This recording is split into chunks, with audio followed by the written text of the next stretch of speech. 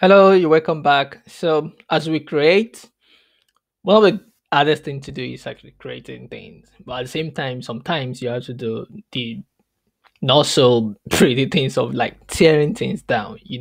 So, and that's what we're going to explain here. So, it's really straightforward. I should have do anything on this, but I just wanted to like take this opportunity to like explain to you what we're going to be building in this project. So, as you can see, every lesson in FreeCodeCamp is actually built on top of the other. So, it's progressive. So, take it one step after the other.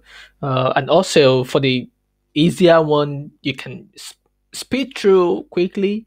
And if you need to see my video, just come back, watch them to be able to like have some reinforcement understanding of what we're doing. So throughout this tutorial series, we are going to be building a simple mobile app. And that is why you see the space here is actually mobile. So there is this workshop I'm going to do about progressive web and responsive web design. So in which a website can actually take the shape of the device and respond to it. If you are seeing it maybe on the web, or you're seeing it maybe on your laptop, on your tab, or on your phone, and it give you similar experience.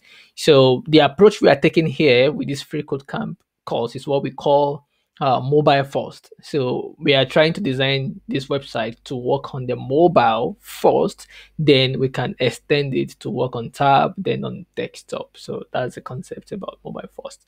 So what we're going to be doing right now is removing elements is easy. Just get rid of it and it's gone.